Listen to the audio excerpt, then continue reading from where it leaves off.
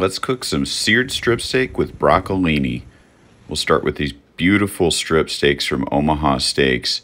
Hit it with some brisket balm.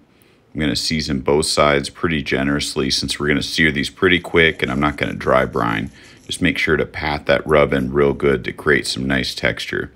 Season the broccolini with olive oil, salt, and pepper. Massage that in. Now let's go ahead and throw these right on the grill. I'm going to sear them at pretty high heat. The broccolini are going to go at a little lower heat. I don't want to burn them. And we'll cook them side by side together. Flip them as needed. Make sure that you don't let those get too crispy.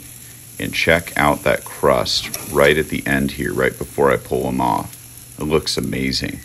So we'll pull them off, let everything rest, come back up to temp, get those juices back in there, slice them up, serve with lemon and parmesan and a baked potato. Enjoy!